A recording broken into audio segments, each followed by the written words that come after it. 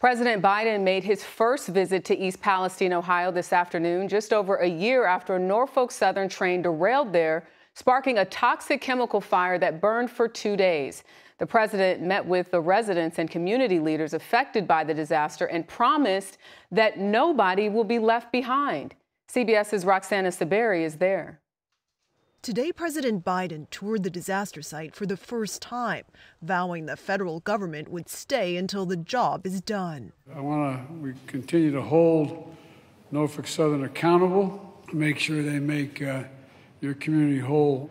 It's been just over a year since a Norfolk Southern train carrying toxic chemicals derailed in East Palestine, Ohio, and crews decided to vent and burn the carcinogen vinyl chloride to avoid what the rail operator warned could be a catastrophic explosion. Former President Trump visited shortly after. You've already shown us, how little you think of us. Today, his campaign blasted Biden for not doing the same.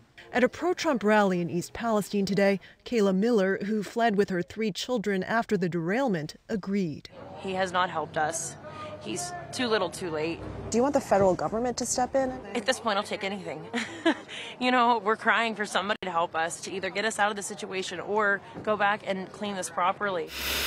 The Environmental Protection Agency says the air, soil, and drinking water are safe, and that it's closely supervising the cleanup and environmental testing by Norfolk Southern. But activist Misty Allison, who met with President Biden today, says many of her fellow residents are still suffering from health issues they didn't have before the derailment. What are the biggest concerns? The long-term health implications. Is this going to be a cancer cluster in 10, 20, 30 years? Will Hardin is a senior director at Norfolk Southern. If East Palestine becomes a cancer cluster, what would Norfolk Southern do? Will it still be there to help? From a long-term health standpoint, we are addressing that with the state and local authorities. So is it an option that's on the table?